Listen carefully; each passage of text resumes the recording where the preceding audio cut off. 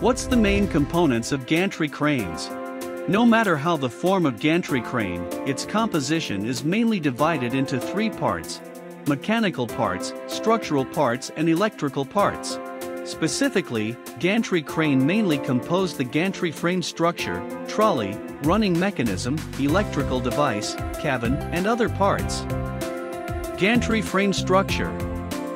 The gantry frame structure is mainly composed of the main beam and the supporting legs. The main beam is used for supporting the loading trolley, and the supporting leg is running along the track through the supporting leg.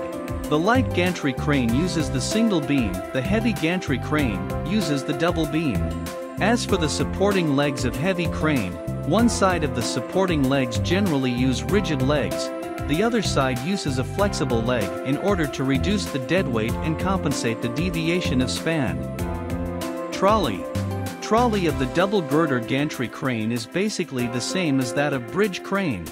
Single main beam adopts electric hoist as a trolley, but is not a common electric hoist. Running bridge structure. The trolley running mechanism is the same as the bridge crane, used respectively driven. As gantry crane generally operates in open air, the lower part of the supporting leg is provided with a rail clamping device or a rail gauge. When the crane does not work or in a strong wind, with the clamping to clamp rail in order to prevent the crane accident by the wind. Electrical structure. Motor.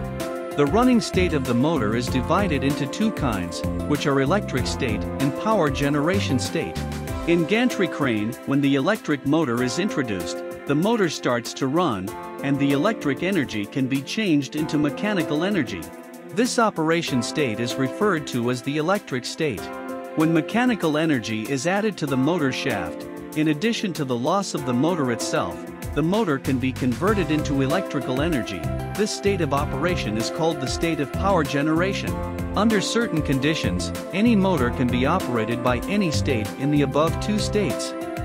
Cabin. Cabin is the site where operators control the gantry crane, as the gantry crane is an important hoisting equipment for loading and unloading large goods. The operation of the crane has a direct impact on the production efficiency.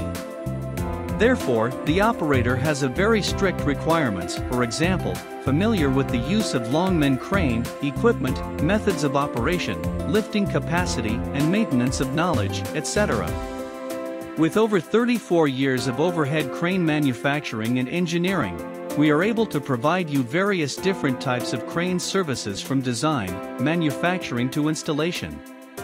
If you have any need or doubt, please feel free to contact us.